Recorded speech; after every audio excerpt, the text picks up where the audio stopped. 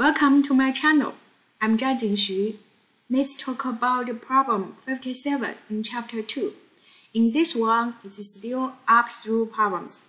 It tells us a baseball is seen to pass upward, so at there, this is a window. We find its position is 23 meters, and with a vertical speed of 14 meters per second, so V1 is 14 meters per second up. So there, we choose the up as positive direction, because in this way, this up-through problem's acceleration is always pointing down, right? Negative g, so we must keep a negative side there, negative 9.8 meters per second square.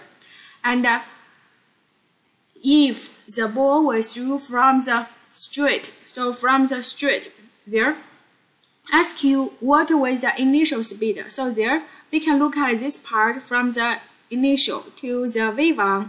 We know the position y1, y0, and we also know the acceleration.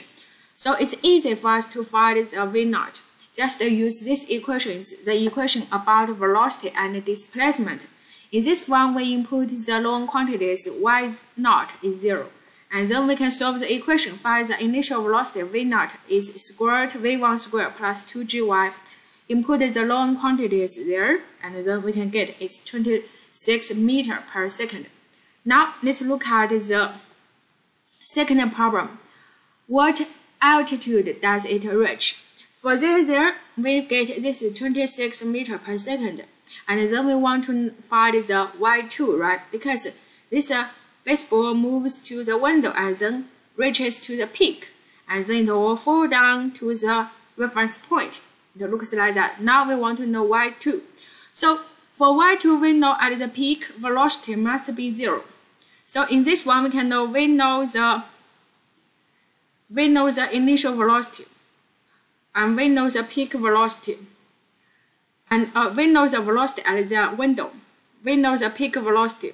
We know the position y1. We know y2, and we also know acceleration. So it's easy. We still use this function about velocity with the displacement, and input the known quantities, right?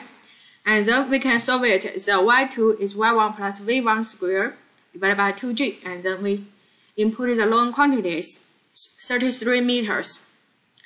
The third one, when was it thrown? So ask you the time t0. There we consider the t1 is 0 second. So now we can find the t0, right? T0. So we can say we know v1, we know the v0. We know acceleration, so then it's easy for us to find the time t0. We use the acceleration equals the change of displacement divided by time taken. And in this one, we input the known quantities, so then we find the t0 is this one. And there we find the t0 is a negative 1.2 seconds. What does that mean? Because we choose t1 as 0. So t0 is negative 1.2 seconds. That means t0 is 1.2 seconds before t1, right? And then the first problem, when does it reach the street again? So it moves from the street and then window and then peak, and finally it fall down to the reference point. Ask you the time t3 takes. So ask you the time t3 takes, we can consider the initial position 0, final position 0.